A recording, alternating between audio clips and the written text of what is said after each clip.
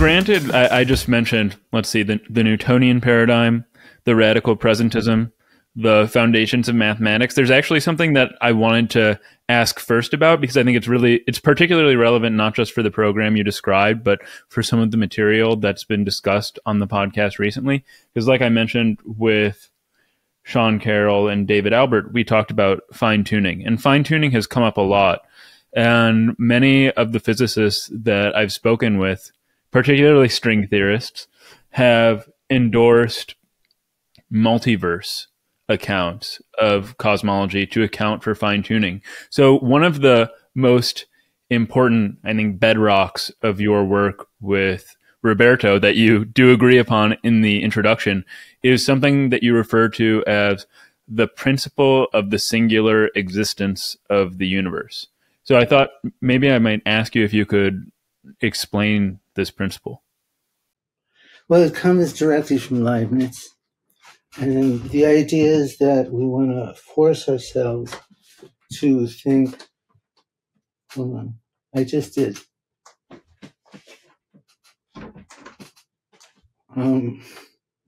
If you ever have to take pills every 3 hours, don't tell your family. Because everybody comes in a row to line up to tell you. It seems to me, I know there's an argument, and we'll put together the argument if you want, but the vision of the universe that we want is one which has as much variety and, dare I use the word, freedom in its construction. And it's very different. I think we cosmologists get into a bad habit early in our careers of playing with model cosmologies, which have lots of symmetries, lots of regularities, and not much variety. So we always study cosmological models like Freeman Robinson Walker, which are perfectly round or perfectly toroidal or something like that. And those models, they are solutions formally of the Einstein equations. But if you actually give a really correct version of the Einstein equations and ask what they apply to, the solution set lives in a space of diffeomorphism in variant states.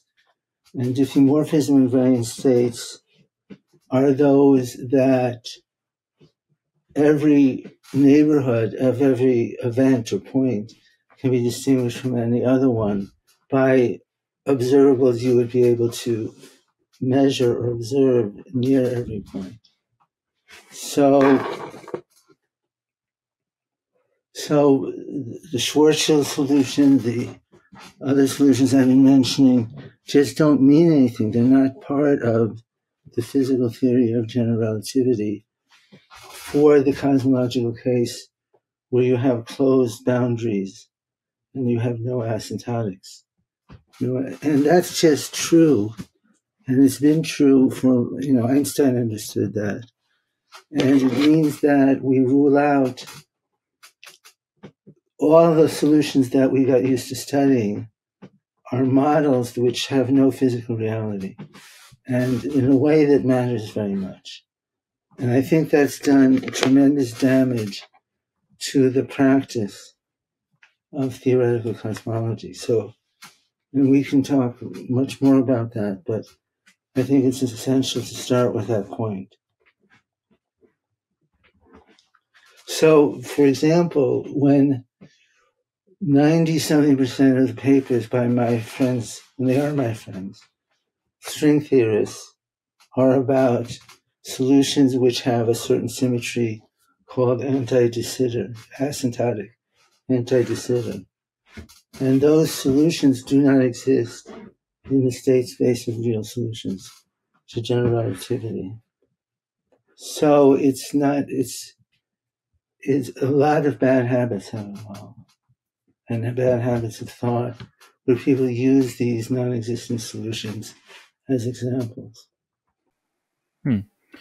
Does this relate at all to your position on the foundations of mathematics and the role of mathematics in physics, because one thing that I picked up on reading is that you think one of the ways that mathematics has been so important to physics is that it provides this huge space of models that can mirror physical reality.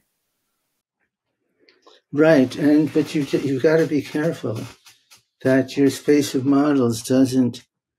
I mean, the problem is that the diffeomorphism invariance is not a small thing. The theory of general relativity has no solutions, cannot be solved, is not consistent mathematically unless you restrict it in this way.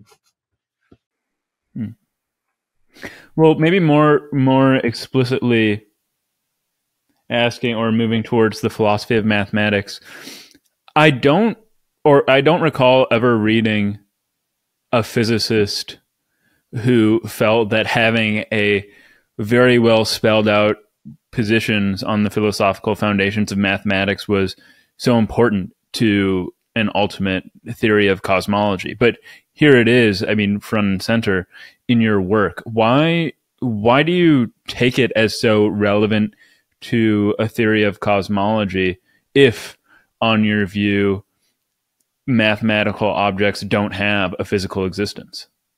Well, first, thank you. That's a huge compliment. And I'm certainly not done. That's the first thing. The second thing I ever write related to the foundations of mathematics. And I've got a long way. I mean, I have, of course, an independent interest in the question. And the questions of foundations of mathematics are very interesting to me in general. And to try to work out some sort of position, let me call it very much a first position on the foundational questions in mathematics is very interesting. And they're hard questions. They're really hard questions. But I don't think that the right answer is in the ballpark of Platonism. And one way, I mean, this is when we were working with Roberto, and this is a thought, one morning in passing during that, but I think it's had a big influence on me. What I think many people in physics used to believe is that what's his name called the mirror of reality, that there was a mathematical system in the sense of a system spelled out by a list of assumptions, which had a one-to-one correspondence with physical reality. And our job as scientists was to discover this object in mathematics that had the one-to-one relation to physical reality. And what occurred to me is that there are objects, and you can think of a few of them, which cannot possibly have a one-to-one relationship with an element of physical reality. And one of them is the notion of time as something that is real and continual. So you seem to have a choice there between being a realist about time or being a Platonist kind of realist about mathematics. And I told Roberto, and he said something like, I thought you knew that. But I think, well, I'd love to speculate,